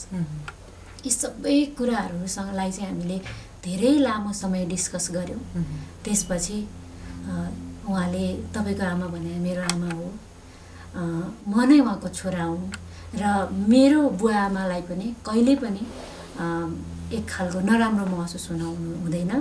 हामी सङ्घर्ष गरौँ, हामी कसरी सक्छौँ मम्मीलाई हामी राखौँ, म मम्मीबाट तपाईँलाई अलग गर्दिनँ भन्ने खालको उहाँले यति मलाई ढुक्क बनाइदिनु भयो। अनि त्यसपछि चाहिँ हाम्रो विवाह सम्भव भयो। र त्यसरी विवाह बन्धनमा बाँधिने डिसिजन हजुरहरू दुवैजनाले लिनुभयो र एकदमै सुन्दाखेरि पनि एकदमै जस कति धेरै अब हुन्छ नि पर्खाइ, कति धेरै रिजेक्सन अनि कति धेरै प्रस्ताव हुँदै र एकअर्कासँग जुन प्रकारको हजुरले हृदय खोलेर आफ्नो कुराहरूलाई सेयर गरेर होइन यहाँसम्म आइपुग्नु भएको छ, सुन्दाखेरि नै एक प्रकारको कस्तो उदाहरणीय जोडी हुनुहुन्छ भन्ने कुरा हामीले यहीँबाट पनि महसुस गरिरहेको छौँ होइन। आफ्नो मात्र खुसी र आफ्नो मात्र चाहना धेरैजनाले हेर्छन्, तर यहाँ चाहिँ हजुर दुवैजनाले आफ्नो मात्र खुसी हेर्नु भएको छैन, आफ्नो मात्र प्रेम हेर्नु भएको छैन, तर यहाँ परिवार होइन, अभिभावक र सबै कुराहरूलाई चाहिँ समेट्नु भएको छ प्रेममा। अनि यो कुरा चाहिँ एकदमै उदाहरणीय महसुस भइरहेको छ मलाई पनि। र विवाहको प्रस्ताव पनि भयो, सबै कुराहरू भयो। अब त्यसपछि यसो एकअर्कासँग भेट्ने डेटका कुराहरू पनि भयो होला होइन। त्यो फर्स्ट टाइम डेट जाँदाखेरिको एक्सपिरियन्स, अनुभवहरू कस्तो भएको थियो? कसले भने त अब पहिलोचोटि हाम्रो मेसेन्जरमा कुरा हुन थालेपछि अनि कस्तो भयो भने अब एक दिन चाहिँ यस्तो दिन पनि आयो उहाँ चाहिँ अलिक छिटो घर पुग्नुहुन्थ्यो उहाँ चाहिँ अब किनभने सुटिङ सकियो गइहाल्यो म चाहिँ फेरि टेक्निसियनलाई बिदा गर्नुपर्ने अरूहरूलाई बिदा गर्नुपर्ने सबै व्यवस्थापन मिलाएर जानुपर्ने भएको हुनाले म चाहिँ अलिक ढिला घर पुग्ने अनि जहिले पनि म घर पुगेर खानपिन गरेर सुतेपछि म्यासेज आइसकेको हुन्थ्यो अनि त्यो भइसकेपछि चाहिँ अनि म्यासेजमा कुरा आउने अब कुरा गर्दै जाँदा कहिलेकाहीँ चाहिँ कस्तो हुँदो रहेछ भने रातिको धेरै अबेरसम्म पनि हामी म्यासेन्जरमै कुरा गर्ने अनि त्यो भइसकेपछि यस्तो हातहरू गलिने होइन एकदम हात दुख्ने अनि त्यो बोल्दा पनि यस्तो गर्दाखेरि मुन्टै दुख्ने त्यस्तो पनि दिन आयो अनि त्यो भइसकेपछि चाहिँ अब यसरी किन हामी बोल्ने मात्रै एकचोटि चाहिँ भेटेरै कुरा गरौँ भन्ने भएर अनि मैले चाहिँ उहाँलाई ल भोलि भेटौँ न त हामी किन यसरी बोल्ने मात्रै त भनेर अनि भेट्नको लागि भने अनि म भन्छु र अनि उहाँले त्यो भेटौँ भनेको म्यासेज चाहिँ मैले 10-15 चोटि जति चाहिँ हेरेको गरेँ क्या त्यो म कन्फ्युज थिएँ उहाँले भेट्न बोलाउनु होला र भनेर क्या मैले त्यो म न गलत पो केही टाइपिङ भएर आयो कि त्यो किनभने अब के भनौँ त्यति धेरै आदर गर्ने मान्छे मलाई भेटेरै केही भन्नु नहुनु मैले सोचिनँ क्या दुईजना मात्रै भेटेर अनि हामी भेटेरै केही कुरा गरौँ न भनेर म्यासेज आउँदा चाहिँ मलाई विश्वासै लागेन धेरैचोटि त्यो म्यासेज हेरेँ अनि त्यसपछि म त कस्तो एकदम तर कापेँ होइन अलिकति कस्तो अर्कै खालको महसुस अनि पछि हामी भेट्यौँ उहाँको फुर्सद रहेछ अनिखेर अनि त्यो दिन भोलिपल्ट मेरो सुटिङ थिएन अनि ल भोलि भेटौँ त भने मैले नै भने अनि उहाँले पनि ल हुन्छ भन्नुभयो अनि हामीले चाबेलमा भेट्यौँ अनि अब कहाँ जाने त थाहै छैन अनि मैले यसो सम्झेँ अब चाबेलबाट नजिक कहाँ त भन्दा मैले सुटिङ गरिरहेको ठाउँ गोपाडा थियो अनि त्यहीँ जाउँ त भन्ने भयो अनि त्यो भन्ने क्रममा पनि कस्तो भयो भने मलाई पनि थाहा छैन कहाँ जाने उहाँलाई पनि थाहा छैन कहाँ जाने अनि कहाँ जाने भन्दै यहाँ जाने भन्नु नै सकिएन कि अनि मैले उहाँलाई चाहिँ जिस्काएर ल अब भन्ने भए भन्नु नत्र म त सिन्धुली लैजान्छु है भन्थेँ किनभने मलाई अन्तिममा त लानु नै थियो नि त मेरो उद्देश्य नै त्यही हो नि त अनि त्यो पुगेको पनि छ अनि भन्दै त्यस्तो भयो अनि थाहा नहुँदै हामी झन्नै त्यो गोकर्ण जङ्गलको बिचतिर पुगिसकेछ कुरा गर्दै अनि त्यहाँ गयो अनि गएर 4-5 मिनट पनि बसेर कुरा गर्न पाएको थिएनौँ एकदम ठुलो त्यो मेघ गर्जन सहित पानी आयो अनि त्यो टाइम चाहिँ बर्खा अलिक थिएन होइन अनि त्यो भएको हुनाले मैले रेनकोट पनि बोकेको थिइनँ अनि दुवैजना भिज्दै त्यहाँबाट फर्क्यौँ अनि फर्किने क्रममा फेरि त्यो भनौँ न गोकर्णबाट फर्किने बेलामा माथिको बाटो आएको भए सायद त्यस्तो हुँदैन थियो होला हामी खोलाको बाटो त्यो बेला चाहिँ भर्खर पिच भएको थियो कि अनि त्यहाँबाट आएको थियौँ अनि आउँदै जाने क्रममा चाहिँ त्यहाँ एक ठाउँ चाहिँ पुरा त्यो रोडलाई नै ढाकेको अलिकति दुवा जस्तो भएको रहेछ अनि अब त्यो केही पनि नहोला भनेर गयो अगाडि पानी परेको बेलामा त्यहाँ बाइक यस्तरी फस्यो कि अब त्यो निकाल्नै सकेन पानी परिरहेछ अनि बाइक त्यहाँ अब सकियो त्यो आउँदैन अनि के गर्ने भयो दुईजनाले तान्यो आउँदैन अनि त्यहाँ यसो कसैलाई हेल्प मागौँ न भन्दा पनि सबैजना आफ्नै तालमा हुनुहुन्थ्यो रात पनि पर्न आँटिसकेको थियो अनि बाइक निकाल्नै सकेन अनि त्यसपछि अलिकति बाइकलाई छोडेर अलिकति पर गएर बस्यौँ अनि त्यो पानी अलिकति घटेपछि देखियो अड्केको रहेछ अनि दुवैजना मिलेर तानेर बल्ल अनि आयौँ अनि आइसकेपछि उहाँलाई मैले छोड्न गएँ अनि भोलिपल्ट सुटिङ थियो उहाँलाई छोडेँ मेरो मोबाइल पनि छोडिएछ उहाँकै ब्यागमा छोडिएछ अब कसरी फोन गर्ने फेरि तनाव भयो फेरि अनि यता ल्यान्डलाइनबाट फोन गरेर अनि उहाँले उठाउनु भयो अनि मोबाइल छोडिएछ भोलि सुटिङ छ गाह्रो हुन्छ ल्याइदिनु भने फेरि भेट भयो अनि त्यसपछि छुट्यौँ हाम्रो फर्स्ट भेट चाहिँ जे होस् अलिकति अप्ठ्यारै जस्तो कहिले नबिर्सने बिर्सिनै नसक्ने क्षण भएछ र त्यसपछि त हजुरहरूले बिस्तारै विवाहतिर नै आफूलाई अब तयार गर्दै लिएर जानुभयो होइन अवश्य पनि र परिवारहरूलाई कसरी कन्भिन्स गराउनु आशाजीले त भनिसक्नु भएको छ सागरजीले कसरी अब परिवारहरू समक्ष राख्नुभयो कुराहरूलाई हजुर यस्तो भयो अब हाम्रो चाहिँ अगाडि पहिले पनि कुरा भएको थियो जसरी हुन्छ आफ्नो बुवा आमालाई खुसी बनाउनुपर्छ किनभने हामी विवाह गर्दा दुईजना मात्रै हुँदैन हाम्रो परिवार पनि हुन्छ समाज हुन्छ होइन सबै कुरा सेयर भइसकेको थियो त्यो भएको हुनाले मैले ल हामी दुईजना चाहिँ नछुट्ने भन्ने भइसकेपछि म एक्लै गएँ घरमा कुरा गर्नलाई अनि एक्लै नै कुरा गरेँ मेरो बुवा आमाले त्यस्तो नाइ भन्नुभयो मान्नुभयो उहाँलाई पनि अब टिभीमा देखिरहनु भएको अनि देखिरहँदा पनि उहाँको अब सायद फेस राम्रो भएर होला कि किन होला असल हुनुहुन्छ भन्ने उहाँहरूलाई नि परेको रहेछ अनि त्यो भएको हुनाले अनि त्यस्तो गाह्रो धेरै गाह्रो भएन मान्नु भयो अनि हाम्रो सजिलो भयो त्यस्तो अप्ठ्यारो भएन हजुर र आशाजीले उहाँहरूबाटको प्रेम साथ सपोर्ट कस्तो रूपमा पाउनुभयो भेटघाट जब पहिलोचोटि भयो उहाँको अभिभावकहरूसँग एकदमै राम्रो बुवामा यति असल हुनुहुन्छ कि बुवा अहिले त्यो एजमा पुगेर पनि अब यस्तो एनर्जेटिक हुनुहुन्छ उहाँमा छुट्टै जोस जाँगर छ केही गरौँ भन्ने अनि सबैलाई माया गर्ने एकदमै बुझ्ने हुनुहुन्छ बुवामा अनि मलाई धेरै माया गर्नुहुन्छ जाँदाखेरि एकदम ख्याल गर्नुहुन्छ के खान मन पराउँछ बुहारीले के मनपर्छ उसलाई भन्ने अलिकति धेरै ख्याल गर्नुहुन्छ माया गर्नुहुन्छ बुवा आमाले मात्रै नभएर दाइ भाउजूहरू बहिनी हुनुहुन्छ उहाँहरू सबैजनाले धेरै माया गर्नुहुन्छ हजुर र एकदमै राम्रो र त्यसपछि त हजुरहरूले कसरी अब विवाहहरू गर्नुभयो भन्ने कुराहरू त अघि सुरुवातमा पनि बताइसक्नु भएको छ र फेरि पनि शुभकामना वैवाहिक जीवनको लागि र अब अलिकति रमाइलो कुराकानीहरू गर्न चाहन्छौँ जस्तै कि अब विवाह गरेर विवाह बन्धनमा बाँधिएर यहाँसम्म आइपुग्नु हुँदाखेरि सागरजीले आशाजीलाई र आशाजीले सागरजीलाई कतिको होइन एकअर्कामा अझै नजिक भएर चिन्नु भएको छ एकअर्काको मनपर्ने कुराहरू अथवा चित्त नबुझेका कुराहरू पनि छन् होला होइन सागरजीबाटै सुरु गर्न चाहन्छु हाम्रो आशाजीको एकदमै मनपर्ने कुरा हुन त अघि पनि कतिवटा राखिसक्नु भएको छ र अझै पनि हुन्छ नि मनमा आशाजीको अझै मनपर्ने कुराहरू चाहिँ के छ तपाईँको मनमा हजुर उहाँको त मलाई सबै मनपर्छ मन नपर्ने भन्ने एउटा कुरा त म भनिहाल्छु भन्नुहोस् न त्यो चाहिँ उहाँको एकदमै छिट्टै अरूलाई विश्वास गरिहाल्नु त्यो चाहिँ उहाँको अब अलिकति कमजोरी भन्छु मैले सुधार्नको लागि पनि धेरैपल्ट कोसिस गरेँ तर त्यो भनेको दिन भनेको भोलिपल्ट 5 दिनसम्म हुने त्यसपछि फेरि नहुने एकदम छिट्टै विश्वास गर्नुहुन्छ अनि त्यसपछि कतैबाट कसैबाट धोका भएपछि फेरि गुनासो मलाई नै गर्नुहुन्छ त्यो चाहिँ उहाँको कमजोरी आशाजी भनेपछि यति धेरै विश्वास गर्नुहुन्छ हजुर छिट्टै एकदम छिट्टै विश्वास गरिहाल्ने अब कसैले दुःख पायो भने साँच्चै उसले दुःख पाएको हो कि होइन त्यो नबुझिने सहयोग गरिहाल्ने अनि अब हुन त उहाँले सहयोग गरेको सामाजिक सञ्जालमा कहिले पनि उहाँले फोटो भिडियो नहाल्नु भएको कुरा थाहा नभएको अनि त्यो भएको हुनाले कसैले दुःख पायो भन्ने थाहा पाउने बित्तिकै गएर सहयोग गरिहाल्ने अनि कतिपय ठाउँमा चाहिँ दुःख नपाएकोले पनि सहयोग पाइरहेको रहेछन् कि त्यो कुरा चाहिँ पहिचान नगर्ने उहाँको मन चाहिँ त्यस्तो छ त्यो नराम्रो मात्रै त भन्न मिलेन तर कमसेकम हामीले अलिकति अध्ययन गरेर साँच्चै दुःख पाएको हो कि होइन साँच्चै पीडित हो कि होइन अथवा कसैले केही कुरा भन्यो भने त्यो कुरा सही हो कि होइन भन्ने कुरा अलिकति नगरिकन झट्ट विश्वास गर्दा चाहिँ कहिलेकाहीँ उहाँलाई पनि गाह्रो भएको छ हामी दुवैजनालाई त्यस्तो भएको छ र त्यो चाहिँ मेरो अब सुटिङको क्रममा पनि धेरै कलाकारहरू पनि नयाँ नयाँ अब गाउँतिरबाट आउने अनि दिदी खेल्न मन छ खेलाइदिनुहोस् भन्ने धेरै रिक्वेस्ट गर्ने मेसेज गर्ने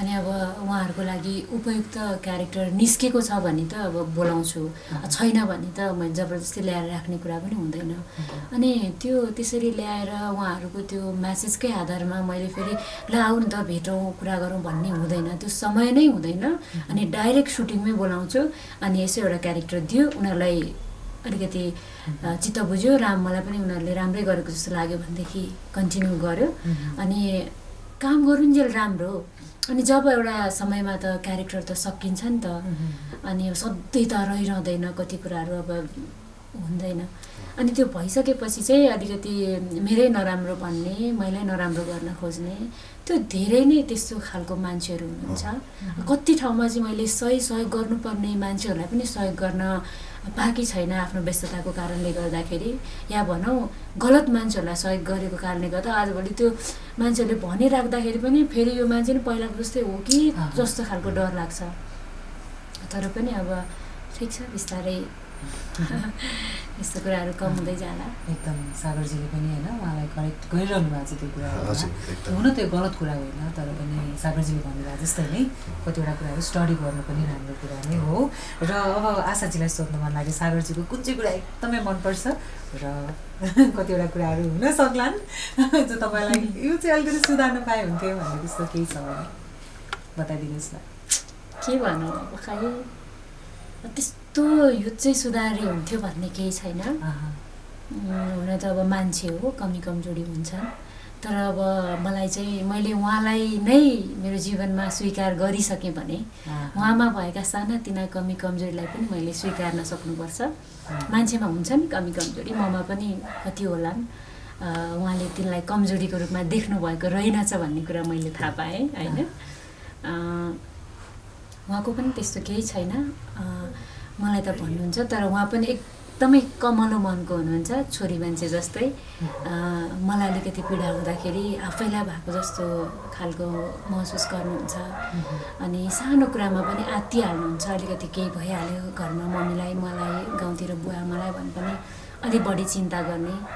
अनि दिदी हुनुहुन्छ हाम्रो, उहाँको ठुल दिदी, दिदीलाई कहिलेकाहीँ यसो समस्या परेको अनि दिदीले हामीलाई नभनेको कुरा उहाँले थाहा पाउनु भयो भने पनि अनि एकदम एक्लै गएर बाथरुममा बसेर रुनुहुन्छ होइन।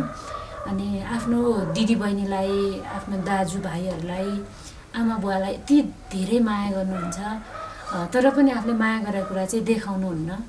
अनि तर मलाई थाहा छ उहाँले कति धेरै माया गर्नुहुन्छ। अनि आफन्तहरूसँग केही कुरामा अलिकति चित्त दुख्यो भने पनि एकदम रुनुहुन्छ अनि कस्तो मैले यति धेरै माया गर्दा पनि मलाई किन यस्तो हुन्छ जस्तो गर्नुहुन्छ। त्यही हो, अब सबैलाई धेरै माया गर्ने अनि तर माया देखाउन नसक्ने।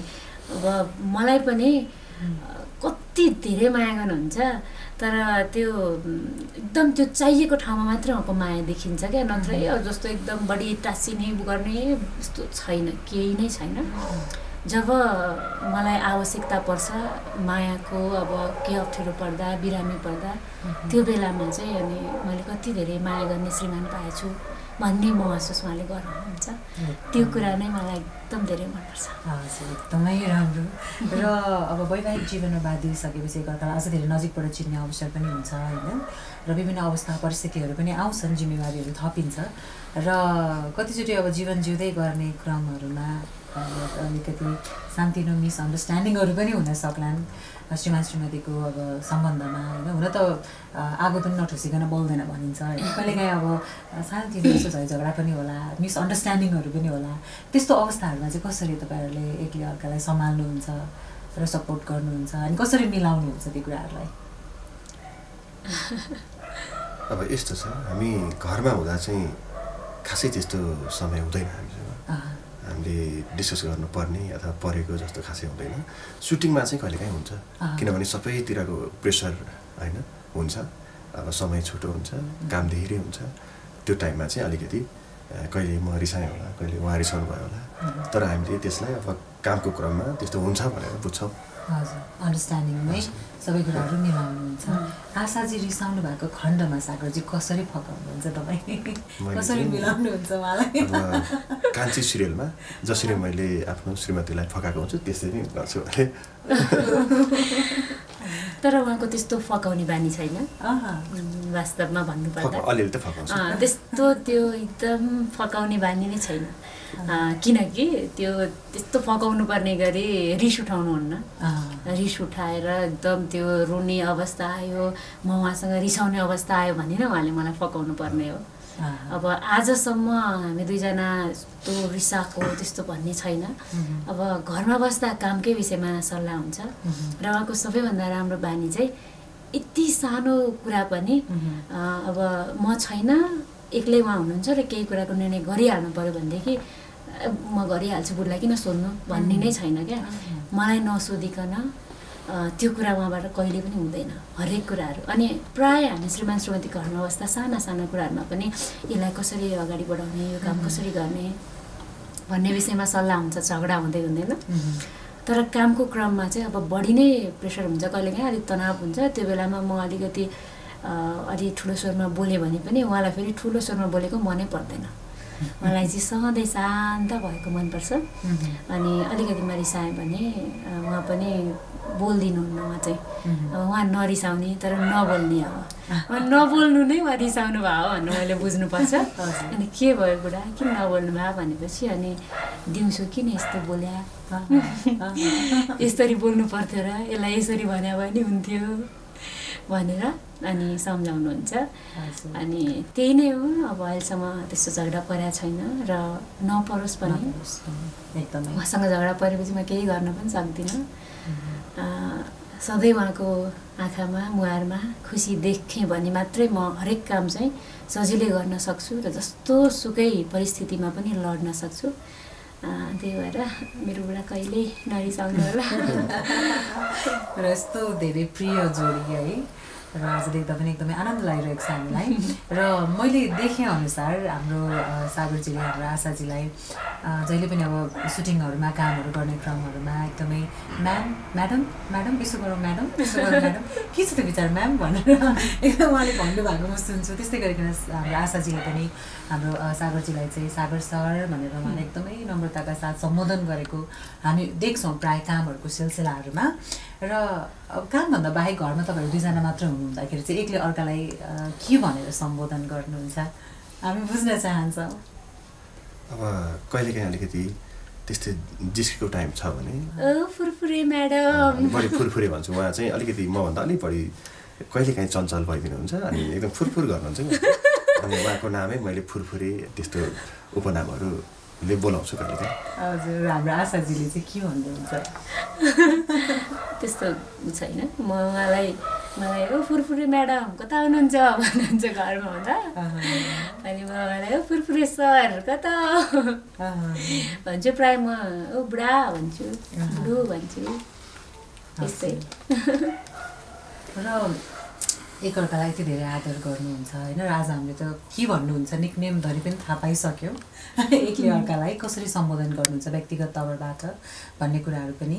र जुन प्रकारको हामीले सिरियलमा हजुरहरूलाई देखिरहेको जस्तै कि कान्छी सिरियलमा जुन एउटा उदाहरणीय श्रीमान श्रीमतीको रूपमा जसरी अब सागरजीले हाम्रो आशाजीलाई गर्नुहुने प्रेम कान्छी सिरियलमा हामीले कस्तो अथाह प्रेम देखेको छौँ होइन। उहाँको हरेक कुरालाई स्वीकार्नु भएर हजुरले एकदमै निस्वार्थ प्रेम देखाउनु भएको छ। त्यस्तै गरिकन आशाजीले पनि त्यो प्रकारको एउटा श्रीमानलाई दिनुपर्ने आदर इज्जत सम्मान प्रेम गर्नुभएको हामी देख्छौँ। वास्तविक जीवनमा तपाईँहरू दुईजना एकअर्कासँगको सम्बन्धलाई चाहिँ कसरी देख्नुहुन्छ? हामीले सिरियलमा देखे जस्तै नै हुनुहुन्छ अथवा कस्तो प्रकारको सम्बन्ध हजुरहरूको छ? अब यो चाहिँ हामीलाई त थाहा छ हाम्रो सम्बन्ध राम्रो छ भन्ने, तर यो चाहिँ खासमा अरूले भनिदिनु पर्ने कुरा हो हाम्रो कमजोरी के छ कस्तो देखिन्छ भन्ने कुरा चाहिँ। तर हामीलाई चाहिँ मलाई चाहिँ विश्वास छ सायद हामी ठिक छौँ। हजुर ठिक छौँ। त्यस्तै नै जस्तो सिरियलमा हुनुहुन्छ त्योभन्दा अझ बढी रियल लाइफमा त्योभन्दा धेरै मलाई ख्याल गर्नुहुन्छ, माया गर्नुहुन्छ, आदर गर्नुहुन्छ। एउटी श्रीमतीलाई कति श्रीमानहरूले अलिकति त्यस्तै खालको पनि व्यवहार गरेको पनि हामी देख्छौँ समाजमा। तर उहाँले यति धेरै आदर गर्नुहुन्छ। हाम्रो बिचमा आदरसहितको माया छ र हरेक श्रीमान श्रीमतीमा चाहिँ आदर डर माया यी तीनटा कुरा चाहिँ हुनुपर्छ जस्तो मलाई लाग्छ जुन हामीमा छ। अझै मबाट कतिवटा कमी कमजोरी हुन्छन् होला तर उहाँबाट त्यस्ता हुँदैनन्। हुन सक्छन् कहिलेकाहीँ मान्छे भन्न सकिन्न, त्यो भयो भने पनि उहाँले त्यसलाई स्वीकार्नुहुन्छ। र विवाह भइसकेपछिको होइन अब सागरजी आशाजी तपाईँहरू विवाहभन्दा अगाडिदेखि नै एकअर्कासँग सहकार्य गर्नुभएर सँगै काम गर्नुभएर आउनुभयो र विवाहपछिको सागरजी र आशाजी अनि विवाहभन्दा अगाडिको सागरजी र आशाजीले एकअर्कासँग सहकार्य गर्दा के भिन्नताहरू महसुस भयो? अब विवाहभन्दा अगाडि मैले उहाँसँग जोडिएर काम गर्नु पर्यो तर एउटा टेक्निसियन र डाइरेक्टरको नाताले होइन। त्यसपछि चाहिँ हामी कथामा पनि श्रीमान श्रीमती भयौँ। यदि अब विवाहभन्दा अगाडि नै म खेल्नु परेको भए चाहिँ त्यो हुन सक्थ्यो होला, तर खेल्नु नपरेको भएको हुनाले मलाई चाहिँ त्यस्तो धेरै फरक जस्तो लागेन।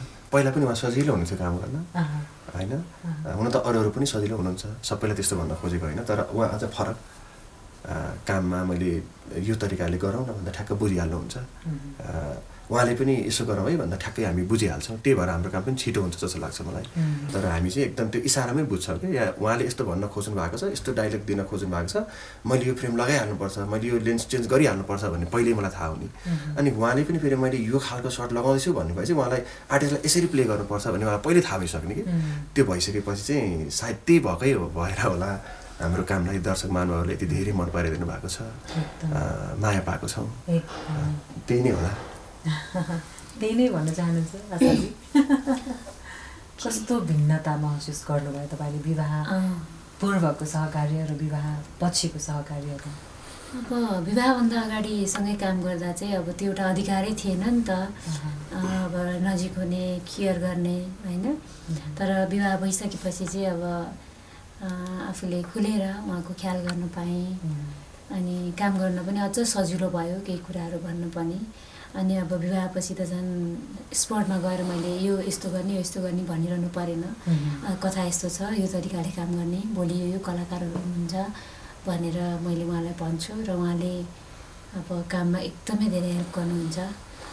कसलाई फोन गर्नुपर्ने, को कलाकारलाई भन्नुपर्नेदेखि लिएर हरेक कुराहरूमा गर्नुहुन्छ। जुन विवाह अगाडि चाहिँ अब त्यस्तो थिएन, सबै जिम्मेवारी नै मैले लिन्थेँ, उहाँले खिच्नु मात्रै हुन्थ्यो भने अब विवाहपछि चाहिँ मेरा आधी जति जिम्मेवारीहरू चाहिँ उहाँले लिइदिनु भएको छ। एकदमै राम्रो।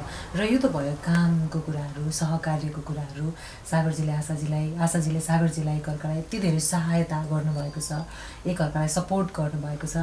अनि आशाजी घरमा हुनुहुँदाखेरि चाहिँ सागरजीले तपाईँलाई कतिको घरको कामहरूमा यताउता कतिको सहायता गर्नुहुन्छ? घरको काम त प्राय अब हामी घर बसेर घरको काम गर्न भ्याउँदैनौँ पनि, तर कहिलेकाहीँ मम्मी घरमा नहुनु भएको समयमा चाहिँ म अब यसो एक दिन घरमा बस्यो भनेदेखि पुरै अब मैले के गर्नुपर्छ भन्नु है भन्नुहुन्छ। अनि अब तरकारी केलाउनु पर्ने हो कि किचनमा के हेर्नु पर्ने हो कि चामल पखालिदिनु पर्ने हो कि हरेक कुराहरूमा हामी प्रायः सबै काम चाहिँ बाँडेर गर्छौँ। अब एक दिन घर बस्दाखेरि घर सफा गर्नु पऱ्यो भने पनि मैले यताउता पुछपाछ गर्ने काम गरेँ भने उहाँले भ्याकुम लगाउने काम गर्नुहुन्छ।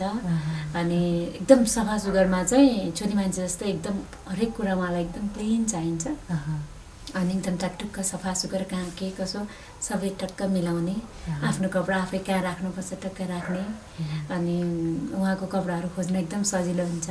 मेरो त्यो रेडी गरिदिनु है भन्नुभयो भने ठ्याक्क भेटिहालिन्छ। मेरो चाहिँ त्यस्तो हुँदैन, मान्छे गन्जा गोल हुन्छ, धेरै छ नि त, अनि त्यस्तो हुन्छ। अनि सबै कुराहरूमा सहयोग गर्नुहुन्छ। हामी कपडा धुँदादेखि लिएर हरेक काम गर्दा नै हामी एकछिन पनि छुट्टिँदैनौँ, सँगसँगै सघाउनुहुन्छ। र सम्भवतः सागरजीको यो पहिलो अन्तर्वार्ता हो होइन? हामीले आशाजीको अन्तर्वार्ताहरू त धेरै हेरिसकेको छौँ र केही समय अगाडि पनि हामीले चाहिँ आशाजीसँगको कुराकानीहरू पनि प्रस्तुत गर्ने अवसर पाएको थियौँ। र मलाई सोध्नु मन लागेको कुरा सागरजीसँग, तपाईँको बाल्यकाल चाहिँ कसरी बित्यो र भविष्यमा चाहिँ के भन्ने योजना राख्नुभएको थियो? बाल्यकाल चाहिँ अब हाम्रो घर गाउँमा हो, सिन्धुलीमा। अनि त्यो भएको हुनाले अब स्कुल पढ्ने, घरको कामहरू गर्ने त्यस्तै थियो। अनि जब 2062 सालमा एसएलसी सकाइसकेपछि काठमाडौँ आउँदा चाहिँ मैले एउटा उद्देश्य राखेको थिएँ, त्यो चाहिँ मेरो गायक भन्ने थियो। अनि स्कुलमा पढ्दा पनि म एकदम गीत गाउने, अनि कहिल्यै पनि सेकेन्ड थर्ड भएन, जहिले पनि फर्स्ट भएँ कि म। अनि त्यो भएको हुनाले हाम्रो सरहरूले पनि एकदम हौसला दिनुहुन्थ्यो, यो मान्छेले चाहिँ केही गर्छ है पछि, हाम्रो स्कुलको नाम राख्छ भन्नुहुन्थ्यो। अनि त्यो हुने क्रममा चाहिँ जब काठमाडौँ आइयो, अनि हामीले गाउँमा हुँदा चाहिँ मजाले गाउने, जङ्गलमा गएर मजाले गाउने, आफ्नो घरमा मजाले गाउने। यहाँ त जङ्गल छैन, घर छैन। अनि त्यो भइसकेपछि एउटा कोठामा गाउँदाखेरि चाहिँ एकदम खुम्चिएर गाउने भएँ कि मैले। मेरो त्यो भएको हुनाले त्यो आवाज चाहिँ आजभन्दा भोलिभन्दा गाउन त गाउने, तर एकदम अरूले सुन्ला कि जसरी गाउँदाखेरि चाहिँ त्यो के हुँदो रहेछ, बिग्रिँदो रहेछ, अलिकति दबिएको जस्तो भयो। अनि आउने बित्तिकै अब हामीले त्यस्तो गीत रेकर्ड गर्न अथवा भनौँ न एउटा त्यो टाइममा चाहिँ हामीले एल्बम निकाल्ने भन्ने थियो, त्यो गर्न सकिएन, किनभने गाउँबाट आएको कतिपय कुरा थाहा थिएन, हामीलाई गाइड गर्ने मान्छे पनि उहाँ कोही पनि हुनुहुन्थ्यो।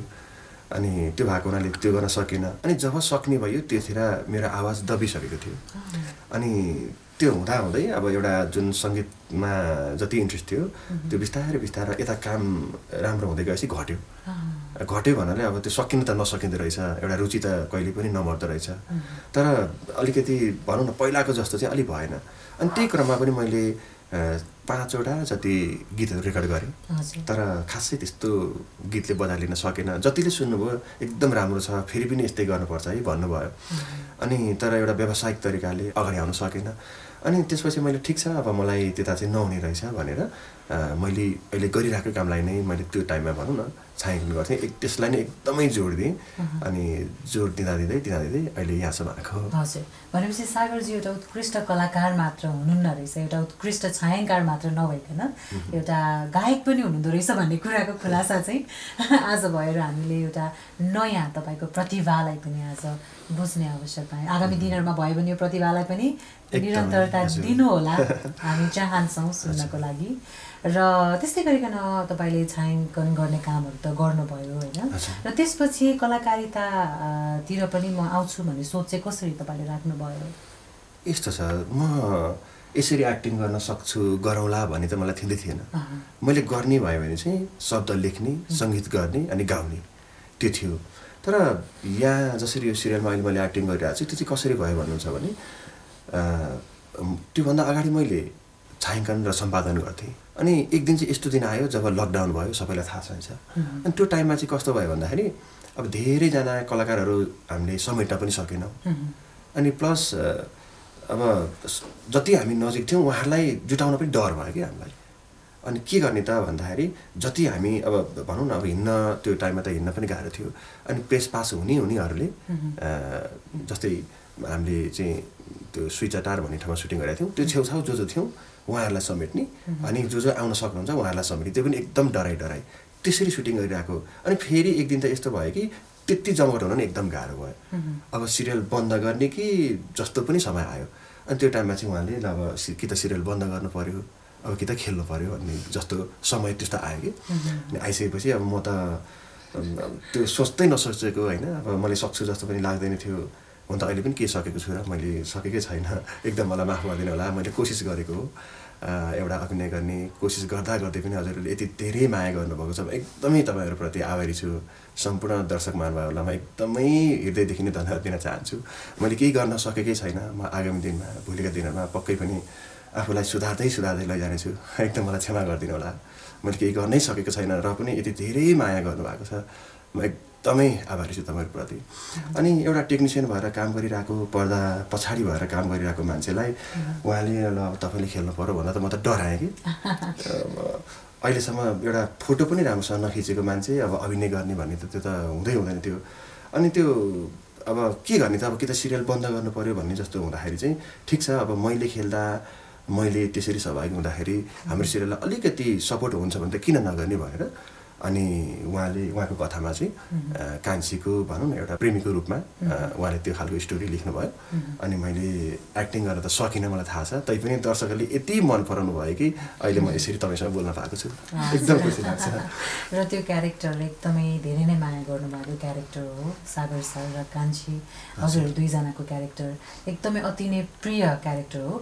र अलिकति अब यो समय छ, माहौल छ होइन, सबै कुराहरू मिलिरहेको समयमा अलिकति हाम्रो दर्शकवृन्दहरूको लागि पनि त्यो कुनै एउटा मोमेन्ट कान्छी र सागर सरको क्यारेक्टरमा चाहिँ प्रस्तुत गर्न हामी सक्छौँ। र आज चाहिँ एकदम रियल जोडी पनि हुनुहुन्छ, तर एउटा रियलवाला जोडीको जुन कान्छी र सागर सर हुनुहुन्छ उहाँहरूको केही डायलगहरू अथवा केही प्रस्तुतिहरू चाहिँ हामी सक्छौँ भने हाम्रो दर्शकवृन्दहरूको लागि राख्ने प्रयास हामी गरौँ। यो चाहिँ मेरो अनुरोध हो है। कुन प्रसङ्गमा गर्ने त? कुनै हजुरहरूलाई कुनै प्रिय लागेको कुनै त्यस्तो मोमेन्ट? कुनमा गर्ने?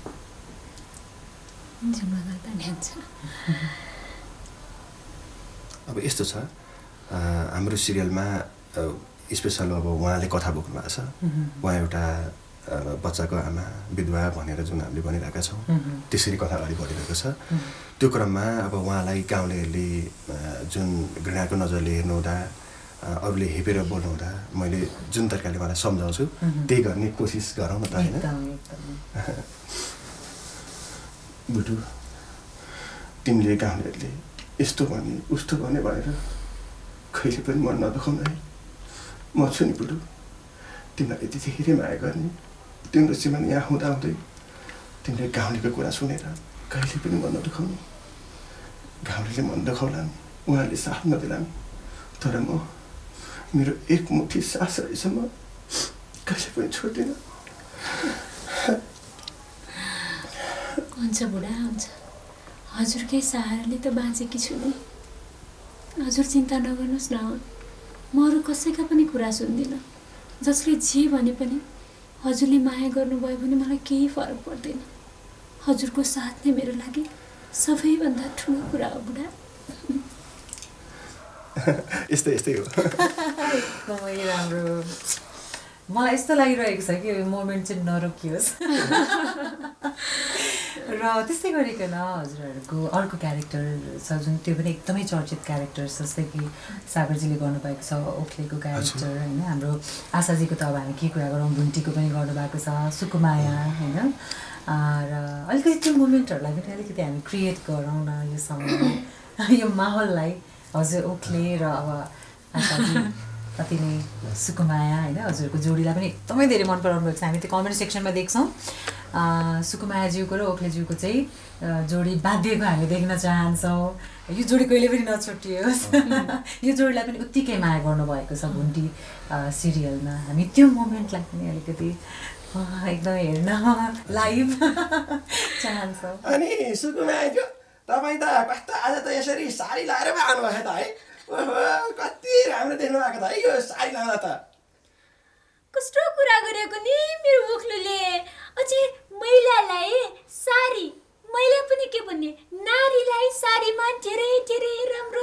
तपाईले एकदम राम्रो, नारीलाई साडी अनि पुरुषलाई दारी। यस्तै एकदमै राम्रो, एकदमै राम्रो। र धेरै धेरै धन्यवाद। र अझ पनि निरन्तरता दिन चाहन्छौँ, तर पनि हामी अलिकति अन्तिमतिर छौँ कार्यक्रमको अब चाहिँ।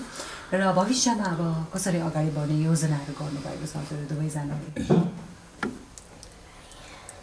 अब त्यही हो, हाम्रो काम भने पनि, हाम्रो सपना भने पनि, हाम्रो जे भने पनि हाम्रो श्रोता दर्शकले माया गर्नुभएसम्म हामी यही फिल्डमा रहन्छौँ। हामीले उहाँहरूबाट हामी कुनै पनि समयमा टाढा हुन सक्दैनौँ होइन। हामीले शरीरले, हाम्रो ज्ञान बुद्धिले भ्याएसम्म हामी उहाँहरूको समीपमा बसेर नै हामी काम गर्नेछौँ, अरू हामीले सोच्नै सक्दैनौँ। हजुर एकदमै। र आशाजी दर्शकवृन्दहरूलाई के भन्न चाहनुहुन्छ? यो चाहिँ म अलिकति हजुरलाई के रिक्वेस्ट गर्न चाहन्छु भन्दाखेरि एज अ भुन्टी दर्शकवृन्दहरूलाई के भन्न चाहनुहुन्छ यो मोमेन्टमा? क्या है मैले त बिहारी त है, तपाईँहरूलाई मैले बिहार्दा कस्तो लाग्छ? बिहार्दाखेरि त्यो भुन्टीले त भोसोस पनि खुवाइन, काहीँ नउक्याइचे जस्तो लाग्छ कि बिहार केटीले राम्रै हरिछ, सार जस्तो केटो पाउनु नि यसको भाग्य जस्तो लाग्छ कि कस्तो लाग्छ है? त्यो कमेन्ट बक्समा भन्न नबिर्सिनु होला। अब बिहारी यति होइछु, अब बुढा यस्ता हो क्या हो, यस्तो बुढा लेखाइ चाहिँ भाग्य हो क्या पाइनु यस्तो बुढो। अब यस्तै हो हेर्नुहोस् है, बिहारी पनि भुन्टीमा चाहिँ अब अहिलेसम्म बिहारीको होइन, बिहार्ने करममै हो। धेरै म याद दिनु होला है। धेरै धेरै धन्यवाद। र सागरजीलाई चाहिँ एउटा प्रश्न सोध्न मन लाग्यो मलाई। र यसरी अब आशाजीले चाहिँ हरेक प्रकारको क्यारेक्टरहरू निर्वाह गरिरहनु भएको छ र तपाईँहरूले काम गर्नुभएको सिरियलहरू पनि अलिकति नारी प्रधान हामी देख्छौँ। हामी त पुरुष प्रधान समाजमा हुर्किएका व्यक्तिहरू भएको कारणले गर्दाखेरि चाहिँ अब यसरी सबै कुराहरूमा सक्रिय भएको अब आफ्नो श्रीमतीको होइन अन्डरमा रहेर काम गर्नुपर्दाखेरि चाहिँ तपाईँलाई कस्तो महसुस भइरहेको छ? यस्तो हो, म श्रीमतीको अन्डरमा बसेर काम गर्नु परेको छैन र फेरि उहाँलाई पनि म अन्डरमा राख्दिनँ। किनभने भनिन्छ नि, अब एउटा पोखरी छ, त्यसलाई हामीले थुनेर राख्यौँ भने अनि एक दिन ऊ पोखिनु पर्यो भने चाहिँ त्यसले केही न केही विध्वंस मचाउँछ भनिन्छ नि। त्यो पोखरीलाई चाहिँ एक ठाउँबाट खोलिदिइरहनु पर्छ कि भनेपछि मान्छेलाई पनि स्वतन्त्र छोडिदिनुपर्छ। तर स्वतन्त्र छोडिदिने भन्दैमा अब नराम्रो बाटो हिँड्नु भएन होइन, एकअर्काको इज्जतमा धक्का लाग्ने काम गर्नु भएन। घर समाज अब हामी सबै कुरा ख्याल गर्नु पर्यो। त्यो भएको हुनाले मान्छे स्वतन्त्र हुनुपर्छ भनिन्छ नि। विवाह बन्धनमा बाँधियो भनिन्छ, म चाहिँ मान्दिनँ। विवाह बन्धन होइन, एउटा विवाह चाहिँ एकअर्काको सुख दुःख साट्ने एउटा पाटो हो भन्छु म चाहिँ। त्यो बन्धन होइन। त्यो बन्धनमा बाँधियौँ भने त सायद जिन्दगी बाँच्दा मजा नआउला। त्यो भएको हुनाले हामी सबै स्वतन्त्र छौँ, जसले जे सक्छ त्यही गर्ने हो। उहाँमा जुन जुन कला छ उहाँले गर्नुहुन्छ, ममा जे कला छ मैले गर्छु। एकअर्काको कामलाई हामी सपोर्ट गर्छौँ। त्यो भएको हुनाले मलाई अन्डरमा बस्नु परेको जस्तो लाग्दैन र हामी अन्डरमा काम पनि गर्दैनौँ। तर हाम्रो समाजमा कतिपय महिला दिदीबहिनीहरू सक्षम हुँदाहुँदै पनि अलिकति घरभित्रै सीमित भएर बस्नु परेको छ।